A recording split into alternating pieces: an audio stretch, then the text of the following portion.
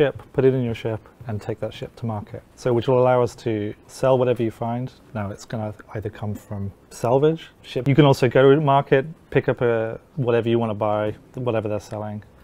That'll automatically be put in your ship, and then you can take and sell that as well. So that we're hoping to get all sorts of trade routes. Buys to a port, and they will just buy from a computer 200, 300 units of steel or whatever, and that will automatically be generated on your ship. So they have a really quick time of just buying what they want, getting back into space and trading. Whereas salvage players, pirates, they can physically walk up to a box, pick it up, manually take it over to their ship, or take it to a market and sell it. So they have a much more lengthy gameplay, but it should be fun for them to be able to see what they're taking and individually picking what they want. We've obviously already got cargo boxes built. We've got ships with interiors already set up, so we can start placing, here's where cargo will fit, here's where we can store it. So those will probably come along side by side, and then we should be good to go. Then we should be able to see very quickly steal their cargo. So then we're going to have, hopefully, players wanting to protect their cargo. They start hiring mercenaries to come and protect them, and then bounty hunters to hunt down the pirates that stole off them in the first place. So hopefully, from having that initial cargo route from one to another, we should incorporate all the cargo systems, the new weapon systems to a level that we have for the ships as well. And it was a really interesting experience to work on. But one of the main mechanics that I had to introduce was I had to find a ramp, which it was shown in the cinematic. Problem being that the Constellation mechanics system, that the wheels basically fold onto the body of the vehicle and then deploy when it needs to go outside or when it does its off-road duties. That, as well as a deployable turret that deploys via a rail system to get the rover be able to clear the ramp of the Constellation. And sort of cleaned it up as best I could, and then we sort of model on top of that. And then from there we just refine the mesh and start adding geometry to get a better idea of how it all works. And then on this particular one, because the space was so tight, I also animated it as I was going along, so there were certain shapes I had to change so that it could fold up and work. So both consoles for both people sort of fold away, allowing more sort of leg room to get in and get out. When the pilot will get in, the cockpit, the console will slide away and then sort of rebuild itself around the pilot to sort of get in and drive. Seats, weapon lockers. It's got a couple of access points, so the 4 sort of standing crew can come in and out as they want, kind of sort of come alive a bit more, because you can get to the planet's surface and you can explore more than you could if you were on foot. So say you wanted to get from one place to another without the rover and sort of fly up into sort of atmosphere and then come back down again, which you might miss something interesting like a ravine or something, a crater with some sort of interesting building or something in it. Whereas with the rover you can sort of drive around and get much more sort of in-depth information on the terrain and stuff, and possibly find something more interesting than if you were just flying around the atmosphere or orbiting kind of thing. So you can get your friends, you can go down to the planet's surface and you can sort of rove around. You can even do sort of drive-by shootings if you want to and have the back door open and 2 guys crouched down with machine guns while you're sort of driving around, which is pretty cool. Planet side, which was just shown in the demos, Chris really was pushing for a personal vehicle, basically, essentially a space motorcycle, like a space hog. And so with that in mind, the Drake Dragonfly is kind of like the perfect candidate, because its styling is a little bit, it's a little bit lowbrow, it's quite mechanical, especially, we've just been dealing with the Caterpillar, and so, we work with those requirements, and the design team, with their brief that they gave us, they want something small, something that can hover above land, something that also can fly in space, so you can just boot it out of the back of your freelancer.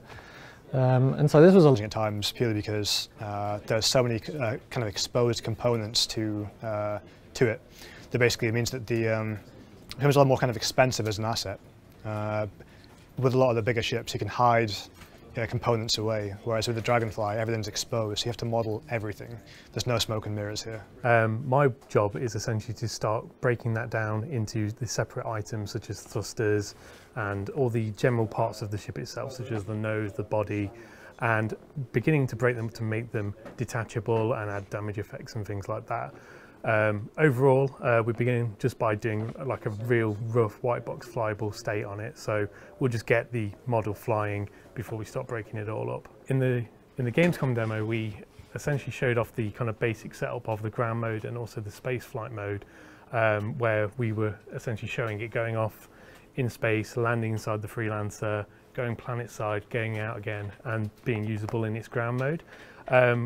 We have a lot more to add to that, so we're doing further work on the ground mode flight system, just really tweaking it, making sure that it feels spot on when you're riding along the planet. It enables you to store it in its smallest possible state on any of your cargo ships.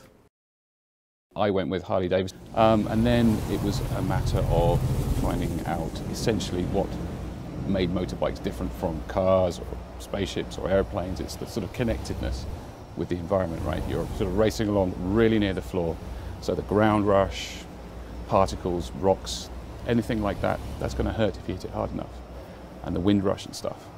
I really wanted to get all of that stuff in there for the Dragonfly, so it was in stark contrast with all the other ships and vehicles we have in the game. The planet side stuff, the in-atmosphere flight, the sort of terrain traversal in wheeled vehicles and hover vehicles like the Dragonfly, I think provide a brilliant contrast between what we're used to, the sort of the space travel aspect, where you've got points of sound, very sharp, contrasty points of sound, very clean in the void. And then on planet side, we've got this much more grounded. When there's an explosion, it's going to echo around in canyons. You feel closer to the ground. You feel much like footsteps, different surfaces, surface types and stuff. You're going to have to feel that through the vehicle, you know. And it just gives I think it's a case of the total is greater than the sum of the parts, really, because the space travel and the planet side stuff, and those two things contrasting with each other, I think, just sort of reinforce each other. So it's kind of picking what we can emphasize, like the ground effect stuff, like echoey stuff off canyons and mountains and things like that, to give you a sense of where you are. Completely dedicated to ship salvage. So with the derelict ships, there's always, as explained, we want to take the stuff that already exists in the game, which are broken up parts of the ships, that once the ship suffers catastrophic damage, it breaks apart. How can we reuse these assets and kind of be very creative with them? The stuff that you saw in Gamescom was very much the first step of that. We are already progressing further with it. So the work that we're doing, as we've always explained, has always got a longer path. Obviously, we've got kind of 3.0 coming due at the end of the year. About kind of creating these options for design to have. So if you come across a derelict ship in space, don't be shocked. It's not a bug. It was always supposed to be there.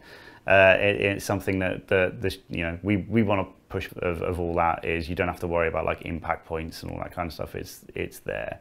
If you think about the opening to episode 7, where you see a lot of kind of derelict Star Destroyers and whatnot in a desert, we can totally kind of focus on doing that, and the asset hit and essentially man hours work that go into that are fundamentally less now. So we've got kind of challenges how we are going to blend them with the terrain. The terrain is very much kind of early days, but I'm very excited to kind of experiment with what would happen if we took a Starfarer and buried it in a desert.